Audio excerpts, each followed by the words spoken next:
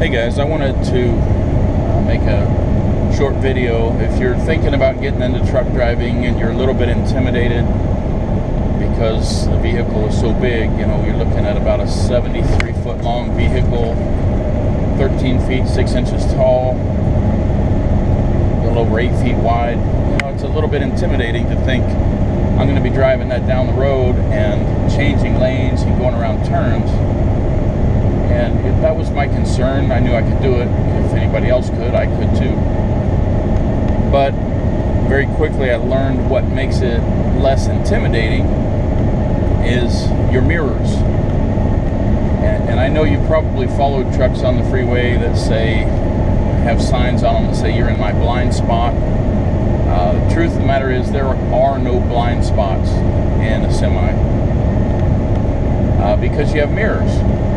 Huge mirrors on either side of the truck.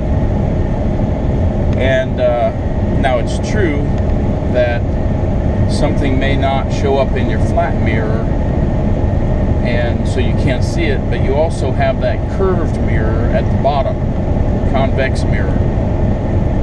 And that mirror is very important. When I was in trucking school, they told us to check that mirror for, you know, when something showed up in it that didn't show up in the flat mirror.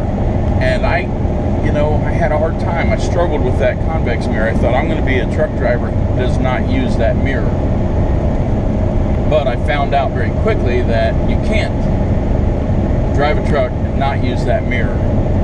And having driven now for some years, I've come to realize that that mirror, that convex mirror at the bottom of the big flat mirror, is the most important mirror on your truck.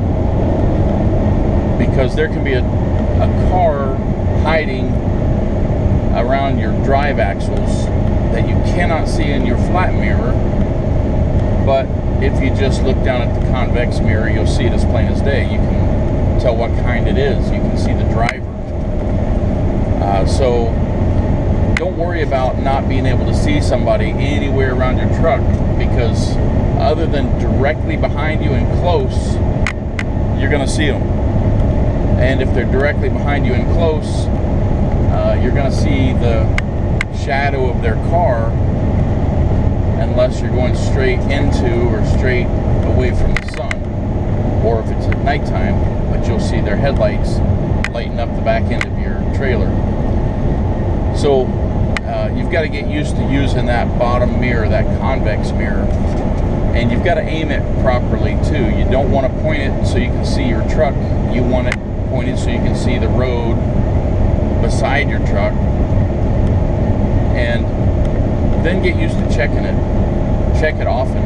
I like to test myself. I'll look in both of my flat mirrors, and then I'll check my convex mirrors and see if I see a car that I didn't see in my flat mirrors. And honestly, I do it all the time. Just today, that's the reason I made this video, is I was in the right lane because we were going through construction, and there was a car coming up passing me on the right, which normally you're going to stay in the right lane. I'm sorry if I said I was in the left lane. Because of construction, the trucks were to use left lanes, and a car was passing me on the right.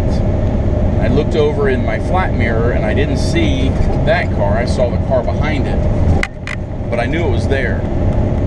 And then of course I would look down and check my convex mirror, and sure enough it was there. And not only was it there, I could see what kind of car it was.